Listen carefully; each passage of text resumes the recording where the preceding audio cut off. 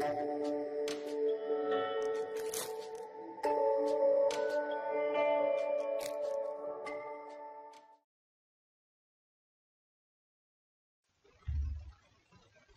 friends, this is AMK. Let's know about how to create and activate levels in Revit. Open any project template. Here in project browser we can see levels under floor plan views. To create or edit levels we should go through from elevation views or section views only. Now double tap on any elevation view. To create new level, go to Datum Contextual tab under Architecture menu or type shortcut key as LL. But don't be on floor plan view. You can't create level since it is in top view. These levels are 3D elements that are visible in views that intersect the level extents. So most building elements like floors and beams are hosted by levels. Other elements like walls and columns are constrained to levels. To define a vertical height between two stories, just select a level and type some numerical value here. No matter whichever the unit type, whether imperial or metric, just type suffix. That means if you want 10 feet, just type 10 and feet symbol. That's it. Or if you want 3 meters means just type 3m.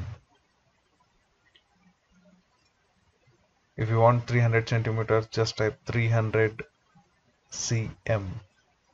That's it. So this is how you can use it here. So these are the finite horizontal planes. So just double tap on required level plane symbol to jump into that view. So here we can hide the levels like this, or we can even stretch them. How much or length you want, you can stretch them. Or we can even create multiple floors also here. For that, just type LL. Now to start the line, take the reference of previous level and enter the dimension.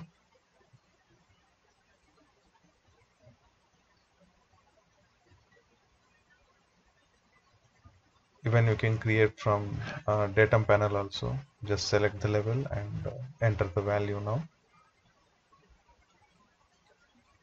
But every time to create a new level needs more patience. So let's do array. Now select array. We'll make linear array. Pick the base point. Enter the floor height. Now enter required number of floors. Now they are in group. We'll ungroup them. Select all the grouped planes and click on ungroup. Still they are not activated. You can see the color difference between level 4 and level 5. Even you can't see in floor plan views also. So to activate these levels, go to view menu,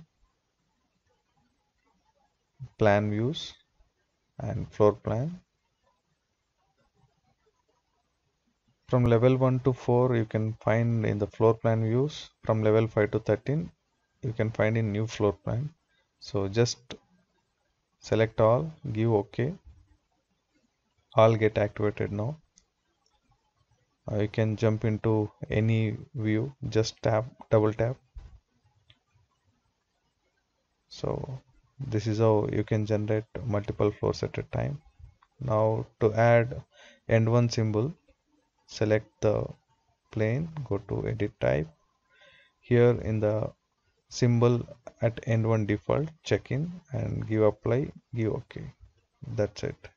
So this is how we can create levels in Revit.